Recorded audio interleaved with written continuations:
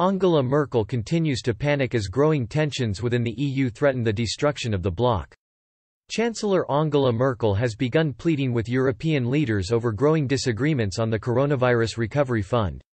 The €750 billion fund has been proposed to bloc to help countries recover from the coronavirus pandemic. However, multiple nations have voiced their concerns over this idea, most notably Holland's Prime Minister Mark Rutte, who has taken a firm stance on grants regarding the fund. Euronews' Shona Murray explained the escalating tensions and the dangers it represents to the future of the EU.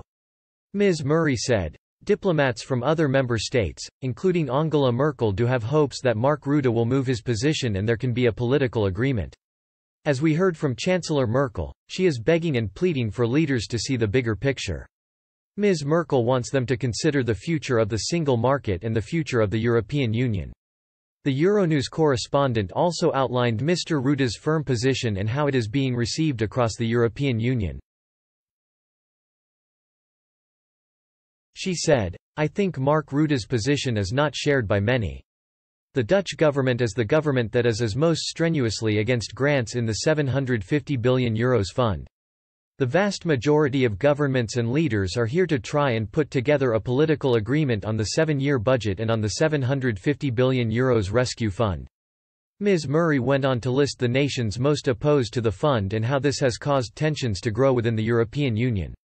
She said, "There are 4 member states, the Frugal Four, the Netherlands, Austria, Sweden and Denmark, that have concerns about the fund. They also have an issue of the ratio of grants to loans.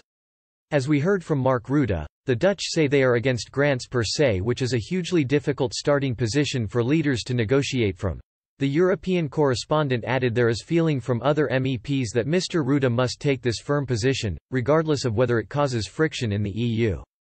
She said Mr. Rutte is making political moves with the long term in mind.